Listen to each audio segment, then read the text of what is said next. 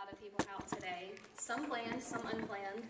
But Jason went this week to Washington and Oregon. This is like all kinds of jacked up, y'all. But anyway, and he got home late last night and just needed a day of rest and recoup. So he's out, but he had already asked me to prepare, so I've been preparing. And I really was going in a total different direction, but all week long, and actually it started last week, the week before the last, God has been really dealing with my heart about gratitude and thankfulness and all kinds of stuff. And it's all going to hopefully come together for you guys. So, first of all, did anyone have a nudge this week? No? No nudges? Okay.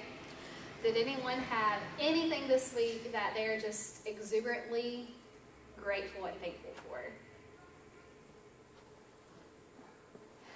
Wow. Okay. Well, I did. You did, Papa? Okay. It would take me an hour. God's just good. That's right. God is good. And, I've had some battles, with my health, but God's always there. Amen. He's always there. You just need to call upon His name and believe. Right. Trust and believe. Even though it may not happen just now, don't give up.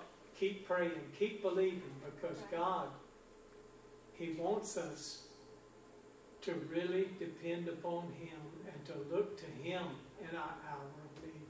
Amen. That's the truth. So I'm going to pray for us before we get started. And just that God would help our hearts be ready to hear the thing that He wants to get across to us today. So Father, I just thank you. I thank you for who you are. I thank you for your love. Lord, for your grace and your mercy and your kindness, that you're so, so kind to us, Lord. I thank you for this sun and the beautiful weather that you have given us this day and this weekend, that it was so pretty. Lord, I just ask that you would help us to really be able to see your beauty and see the essence of who you are everywhere we turn. And Lord, I just ask that you would open our hearts and our minds and our ears today to the thing that you want us to learn, that you want to do in our hearts and in our lives, Lord.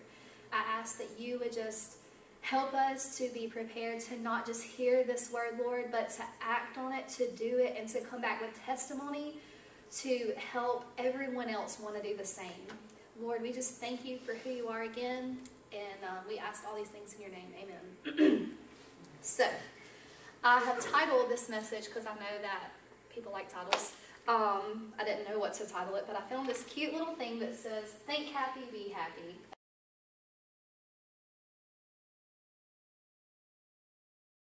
That's exactly what we're going to talk about, is your thoughts and the way you think and what you put into your life, so that that's what pours out, right? That's right. So, Proverbs 17:22 says, "A joyful, cheerful heart brings healing to both body and soul, but the one whose heart is crushed struggles with sickness and depression." You can go to the next slide, John. I thought I had a clicker, but I can't find it anywhere, so sorry. I take you pretty good. So funny story. 2 weeks ago, I guess, I was thinking about Lent, and I actually made like a joke that said, "I'm not Catholic." I told Aaron this. I was like, I know I'm not Catholic, but for Lent, I'm giving up Coke. And it hasn't happened, but, anyway, it needed to happen, but it hasn't yet. But anyway, so I was already, for whatever reason, this year, I've never really thought about Lent before, because, that's just not something that I do. So, but this year, Lent has really, for whatever reason, been laid on my heart a lot. Not to necessarily do anything, but just it's been brought up in conversation a lot, and I thought about it a lot. So, I was driving by a church sign, or a church, and I saw their sign, and it said Lent, written vertically rather than horizontally. And beside the L it said let's, and then it's eliminate, negative, but it said thinking. And that's a typo on my part. I apologize. It did not say thoughts. It said thinking. And so this morning, pretty much anything that could go wrong up here has. Asley and I have been here since 9 trying to get everything prepared. And my thoughts were going haywire. But I refused to think on those thoughts. And so I'm driving past that sign again on the way to my house, probably going faster than I should have through the city limits. And I saw that sign again, and I was like, that says thinking, not thoughts. Like, we cannot control what thoughts come to our mind, but we can control whether or not we think on those thoughts. A thought is something that's going to come. I mean, everywhere we go. Like, right now, I could probably have the thought of, wow, that tree is very green, you know, because our windows are open and I can see all those things. But it's what are you going to think and ponder on? So our acronym, because I love acronyms, is LENT. Let's eliminate negative thinking. So anyway, next slide, John. We're there. Cool. So this week, as I was talking to a few people about what God had been dealing with me about, I called Miss Kim because that's what I do. And she helps talk me through life. But, and she was like, that's so crazy that you're thinking about that, because I was actually thinking on those same lines in this scripture. So I'm going to read y'all this scripture. It's about producing what you see and what you think about. So Genesis 30, 25 through 43. Soon after Rachel had given birth to Joseph, Jacob said to Laban, okay, let me give y'all the backstory. So you have Jacob, who has come to Laban in another country. He left his home, he came to Laban because he wanted a wife. And so he asked Laban how he could serve him in order to gain his wife, Rachel. Well, Rachel was the younger of 2 sisters, and so Laban told him that if he served him for 7 years, he could have Rachel as a wife. He did. He was very faithful, served him, done everything he asked, and then he was tricked, and Laban gave him Leah instead of Rachel because Leah was the oldest. Well, Jacob then asked Laban, I really wanted Rachel as my wife, so what can I do to get Rachel as well? He asked him to serve him 7 more years, and he did, and he got Rachel as his wife. So now he has Leah and Rachel, a very common thing in the Bible days. So then there was some other things that he was wanting. He wanted to grow his herds and things like that, and so he asked Laban again, what can I do? And Laban told him to serve him more, and it just kept being this endless process of serving Laban in order to really gain nothing except for his wives and his children, and he never got to be on his own. So this is what he's wanting now where we're at. Genesis 30, 25 through 43. Soon after Rachel had given birth to Joseph, Jacob said to Laban, please release me so I can go home to my own country. Let me take my wives and children, for I have earned them by serving you, and let me be on my way. You certainly know how hard I have worked for you. Please listen to me, Laban replied. I have become wealthy, for the Lord has blessed me because of you. Tell me how much I owe you, and whatever it is, I'll pay it. Jacob replied, you know how hard I've worked for you, and how your flocks and herds have grown under my care. You had little indeed before I came, but your wealth has increased enormously. The Lord has blessed you through everything that I've done. But now, what about me? When can I start providing for my own family? What wages do you want? Laban asked again. Joseph replied, don't give me anything. Just do this one thing, and I'll continue to tend and watch over your flocks. Let me inspect your flocks today and remove all the sheep and goats that are speckled or spotted, along with all the black sheep. Give these to me as my wages. In the future, when you check on the animals you have given to me as my wages, you'll see that I have been honest. If you find in my flock any goats without speckles or spots, or any sheep that are not black, you will know that I have stolen them from you. All right, Laban replied, it will be as you say.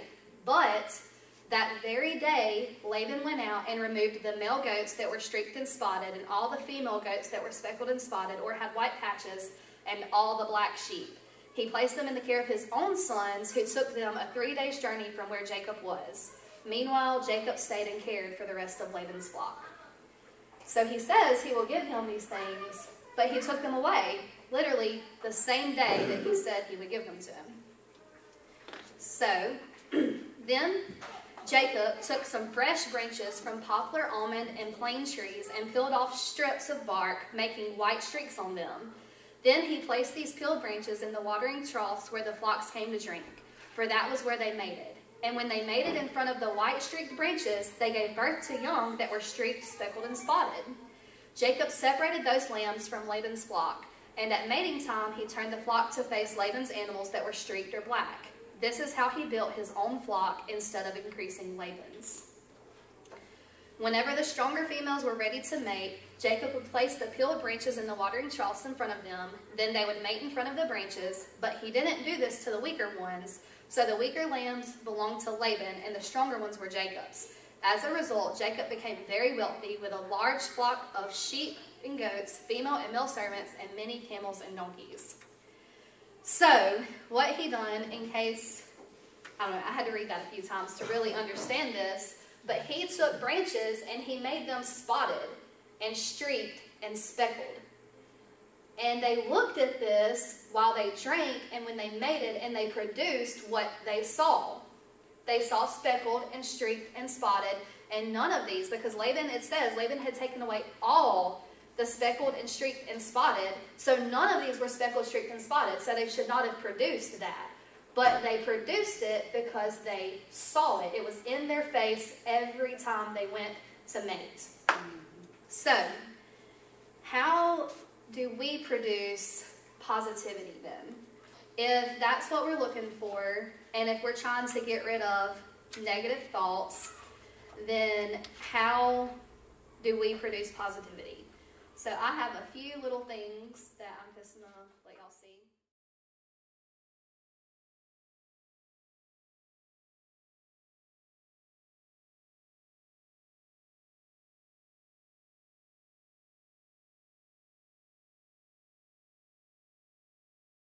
And I have copies of all my notes if y'all want them to. So we set our thoughts on things above. Philippians 4:8 says, "And now, dear brothers and sisters, one final thing. Fix your thoughts on what is true and honorable and right and pure and lovely and admirable. Think about these things that are excellent and worthy of praise." Colossians 3:2 says, "Think about the things of heaven, not the things of earth." Isaiah 55:8-9 says, "My thoughts are nothing like your thoughts, says the Lord, and my ways are far beyond anything you could imagine. For just as the heavens are higher than the earth, so my ways are higher than your ways, and my thoughts higher than your thoughts." Another way we can produce positivity is capture our thoughts. 2 Corinthians 10:5 says, "We destroy every proud obstacle that keeps people from knowing God. We capture their rebellious thoughts and teach them to obey Christ." Also, we can let God transform us. And this one's hard. This is a hard thing to wake up every day and decide, God, I know that this is how I'm going to feel today, but I want to feel how you want me to feel today.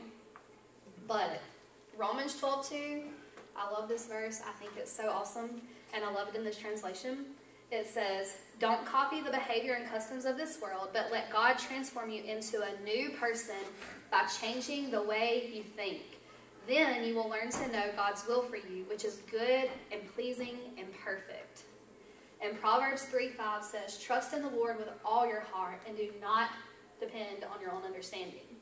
Another way is believe that our words have power, just like Papa John was saying.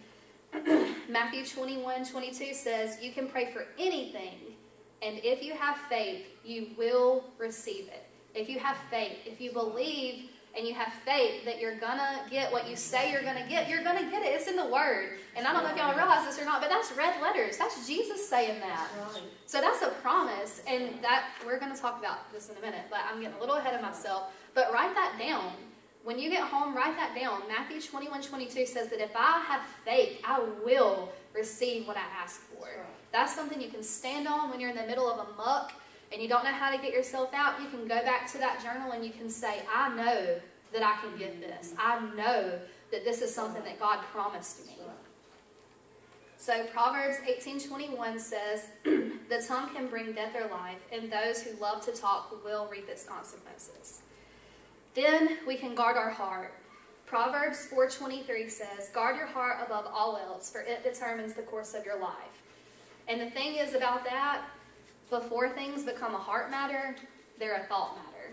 You have to really think on thoughts before it really gets into your heart. So make sure that your thoughts are producing, or you're thinking on the positive thoughts and not the negative ones. This is just cute little stuff because this is where we're about to go. So, attitude of gratitude. Your attitude determines your direction.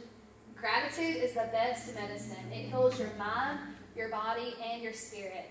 And it attracts more things to be grateful for. So, I started this thing with Aaron. And it's been really fun. I love starting new things with him. Mainly because, you know, it's just fun to start things with him. Because he tends to, before, he has tended to look at really like the pessimistic side of life rather than the optimistic side of life. And so I love to find new ways to get him to look at the optimistic side of life. Because I'm very optimistic. And so, I guess it was last Thursday, he came home from work, and I was making dinner, and he helped me finish making dinner, and we sat down to eat, and I was like, well, how was your day? Which isn't every day when he gets home kind of conversation. And then he told me how his day was, and it was all like, I felt bad, but I made it, this went wrong, that went wrong, you know, all this stuff. And so I was like, okay, so what is one thing, just one thing that you can think that brought you joy today, that you can be grateful for? And he thought for a minute, and he said, I got to clock out today. And I was like, that's awesome. You know, like, praise the Lord, you got to clock out. Some people got stuck there because they're in an outage and they didn't get to clock out, you know. So praise the Lord for that. You got to come home at a decent hour. Well, then the next day, same thing. And I was like, okay, so what did you find that brought you joy today? Just one thing, you know, I'm not asking him to come up with a list. And he thought for a minute, and then he was like, I got to drive the Mustang today, and so I was able to get home a little faster because I didn't have to get stopped behind the people who wouldn't really go. And I was like, okay, cool, you know. Well, then the next day, he was like, we were getting ready to talk and have our little evening conversation, and he was like, you want to know what my one joy thing for today is? And I said, yeah. And so he told me, and I don't remember what that one was. I wish I did, but I think it was, I know what it was. He said, our meeting went very well today, better than I expected. And I was like, that is great. You know, and I try to encourage him in this positive thinking so that eventually, whatever you feed, that's what is going to grow.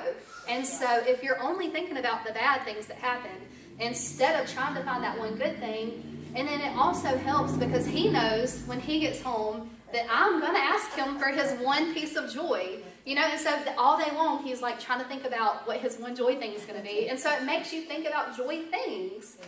So anyway, I just wanted to share that with y'all. And like, does anybody have any experience with that? Like, have you tried that for yourself? Yes, and it is trying to think of something. I've actually listened to the Bobby Ball Show. Some of y'all may have heard it.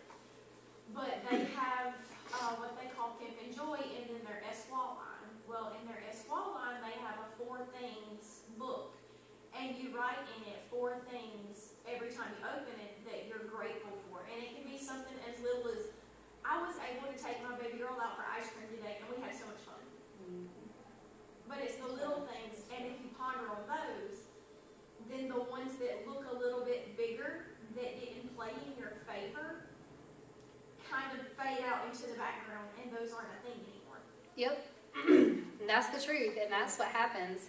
And y'all have homework this week, and I'm super excited about it. But anyway, moving on. Give thanks with a grateful heart.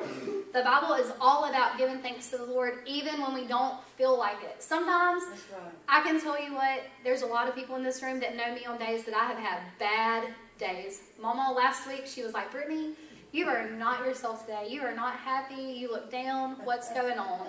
And so we talked about it. And then after that, I got better. You know, I mean, that's the thing is like, get with your people. Let your people know you. Let them know when to ask you and to encourage you, you know.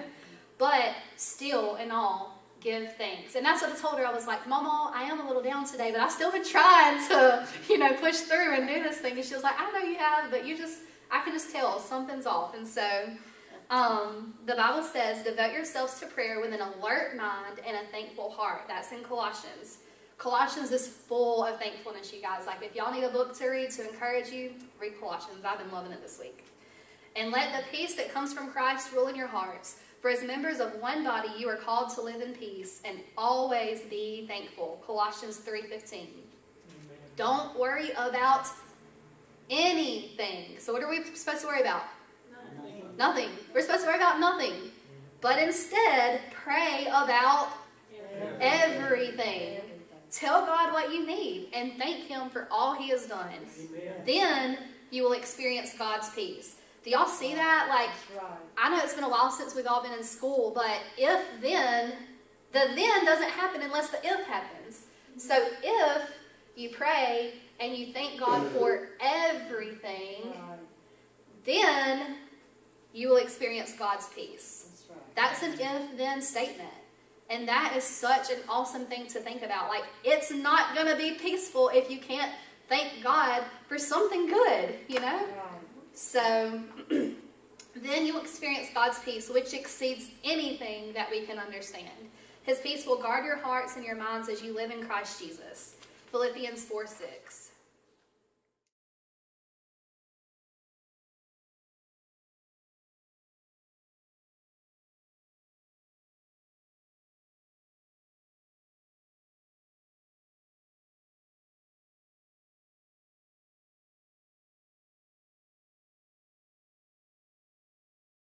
So, what is an attitude of gratitude? An attitude of gratitude, she already has it up there, but does anybody have any guesses on what an attitude of gratitude is for you? No? Y'all are Just to think on good things, like the Bible says. Think on good things, the good things that God does for us. And meditate on it. Thank you, God, for giving me good health. Thank you, God, for protecting me as I traveled over here this morning. Thank you, God, for protecting our home. Thank you for angels all around to protect us everywhere we go. So we've got so much to be thankful for. We don't really see the angels protecting us, but they are. And we see God's word working in our life. When we're thankful, it's like we see more things to be thankful for. Yep. We just continue to have more thankfulness in our heart, and God pours out more blessings on us.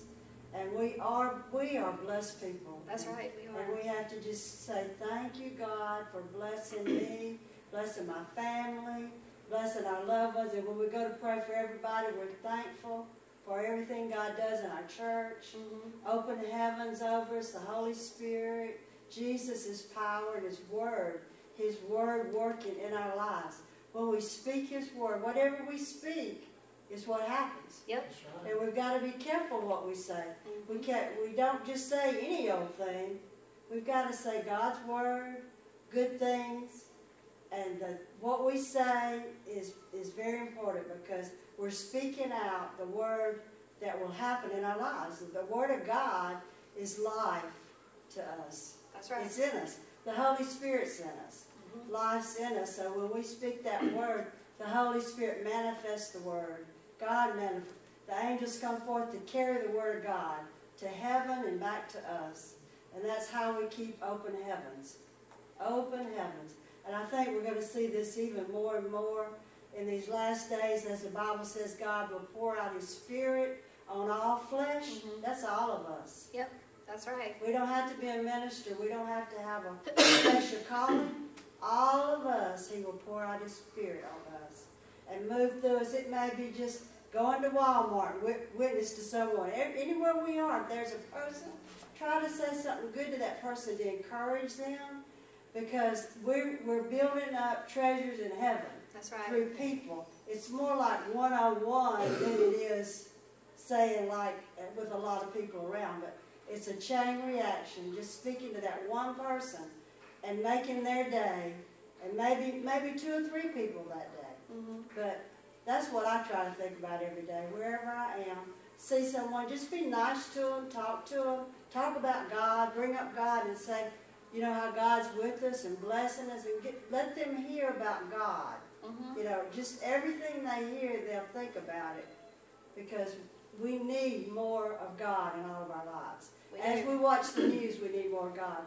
This is why we have to speak it like you say it. Right. We've got to speak that word. And so an attitude of gratitude is making it a habit to express thankfulness and appreciation in Right. all parts of your life on a regular basis Right. for both the big and the small things. Because this is what I've learned about an attitude of gratitude. Yeah. It's like a snowball. So you start off with this little bitty snowball that you make in your hand, right? And then you roll it in some more snow and it gets a little bigger. And you roll it in some more snow and then it gets a little bigger. But if you leave it there and you don't continue to roll it, it doesn't get bigger and it'll melt, you know? So you have to keep up with your snowball. And so that's the importance of making sure you do it every day.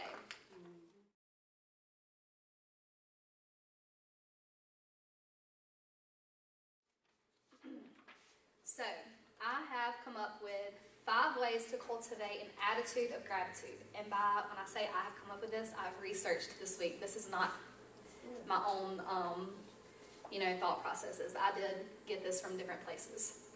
So, number 1, write it down. Keep a gratitude journal.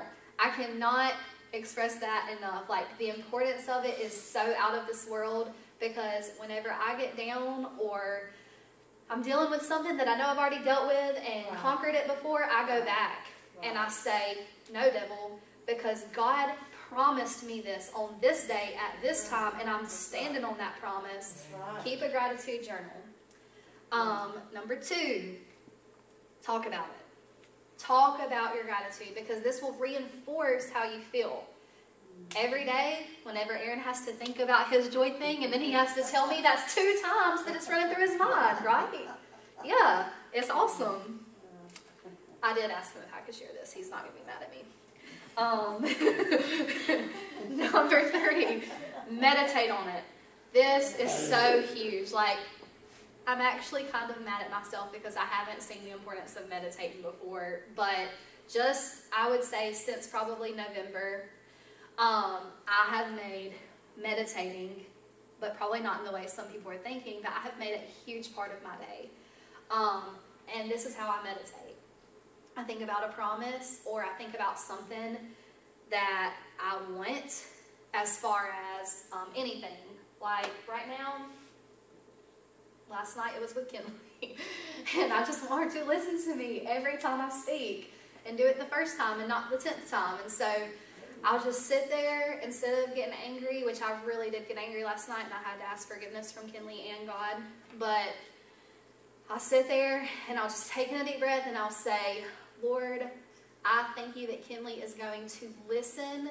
She's going to be an obedient child. She's going to serve you all of her days. And then I will make up in my head this huge scenario that doesn't make sense right now. Yeah. But it will whenever she fulfills it. That's right. But my thoughts, sometimes in the middle of that scenario, will be like, oh, but what if this happens? And I have to say no, because I'm deciding that this is going to happen.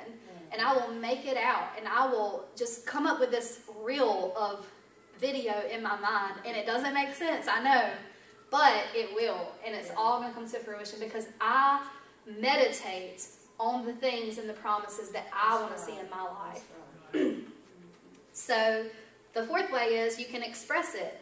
Tell someone that you're grateful for them, or write a note thanking them for the difference that they made in your life.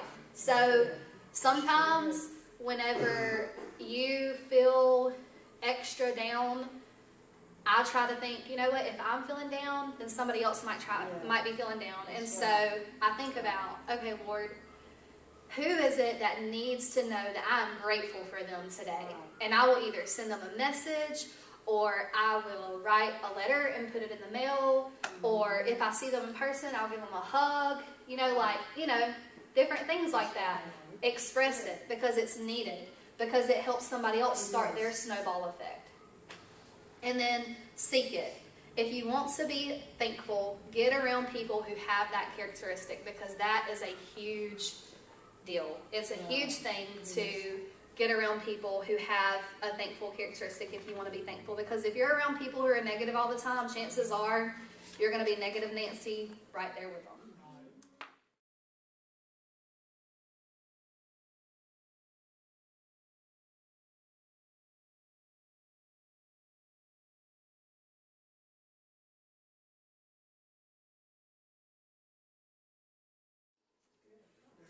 Any thoughts? Any comments?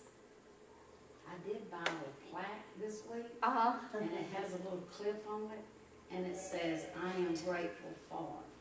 So, yeah, That's good. Yeah, and then every day you can just write something. yeah. Well, I was actually going to do something today, and the more I thought about it, I don't know if I maybe disobeyed the Lord or not on this. Hopefully I didn't. But I was going to bring journals and make everyone take one home and have a gratitude journal to keep up with for the next month. But I decided instead that I'm going to let y'all volunteer to tell me if you want me to make you a gratitude journal. And it's going to be filled with prompts. Like each page will have a prompt of like, today I'm grateful for, or today I found joy in, and just different things that I'm going to make this week. And anybody who wants one, let me know, because I want to make sure that all of y'all are able to start your gratitude journey, because it seriously will change your life. Will you have bad days? Yes, you will. We're humans and bad days happen. But also, I want you to do something else. If y'all don't want a gratitude journal, that's fine. I'll do it. But, you know, y'all can too if y'all want and join in with me.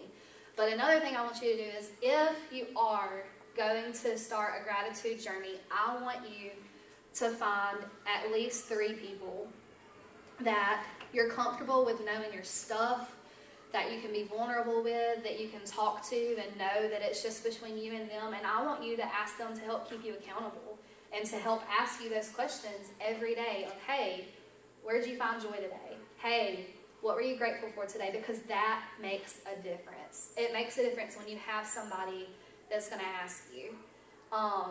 And so, I don't know, I want y'all to do that, if you will, to really try, because I know that God is ready to change the world, and I know that He can start in Lucille, Mississippi, and in Mobile, Alabama, and in Big Point, Mississippi, and in Sims, Alabama. You know, like, I know He can start with us, because it just takes one person to stand up. Because, I mean, think about if we had positive thinkers going around rather than negative thinkers, how much different our atmosphere would be that we live in every day. And then we could ponder on the good things that God does, and we could spread joy and peace and kindness and patience, and it wouldn't even be difficult anymore, because our snowballs have got so big that it literally just takes things over, you know? So anyway, I'm going to pray for us if nobody has any questions. Can I say something? Sure. On the expressive, I just want you to know that this morning I happened to send a text message to my neighbor, Bev, to express how thankful I was for her. She actually got into a car accident this past Thursday. She went to the food bank to go pick up some food, and it was at a church, and there was a 18-wheeler sitting there with some pipes sticking up the back of that 18-wheeler. And they didn't have any red flags on it, and she was pulling into a parking stall, and that the pole that was on the 18-wheeler went straight through her windshield and hit the passenger seat. I mean, it's a really old car, so to me, I think the car is totaled. But when we got home, she was so panicked, so turning in circles, and I was so grateful to be there, to help her, to calm her down, to be there. And so this morning I just sent her a text message, and I told her, I am so grateful that you're my neighbor, and you get me, you know, you put me in the place where I need to be comforting to her. Yeah. So I just wanted to know, I started it this morning, and I didn't know I did that. Look at there. See, when God speaks, He speaks. And that's the thing is, yeah, that's good stuff, Miss Naomi. Thank you for being obedient in that, because I'm sure. Put our arms around her and hug her and hold her because she was rattled. Yeah. I mean, she was really rattled, and, you know, I'm just wondering if I deserve a car, and we just got to love on her and hold her and talk to her. Yeah, that's awesome. That is definitely good. Father, I thank you for your goodness to us. I thank you that you love us enough to teach us these things. I thank you that you love us enough to chase us down and pursue our hearts and pursue our minds, Lord. Father, I ask that you would just help us to take the thoughts captive that come into our minds and to really judge them and see, is this negative? Will this influence me in a negative way? Will this hurt me in a bad way? Or will this bring me goodness? And will this bring me peace? And will this bring me joy and help me to be a blessing to others? Lord, help us to think about how we think. Let it be conscious in our mind on the forefront of everything that happens with us. Lord, I just ask that you would help us to walk out this journey with you, to really listen to you and take that time to make an effort to really sit in your presence and think about the things that you want us to think about and hear your voice, Lord. Lord, I ask that you would speak to each person that's here today and that you would help them on this journey if it's something that they want to pursue, and that you would help them get others started on this journey as well. We love you so much. We thank you for this beautiful day, and I ask that you would touch every person's life that isn't here, that is here. Lord, that you would be with each of them that call this church home and that's part of our family and even our extended friends, Lord, that we would be a blessing to them because of who you are, and that we would be able to show them the love that you have for them.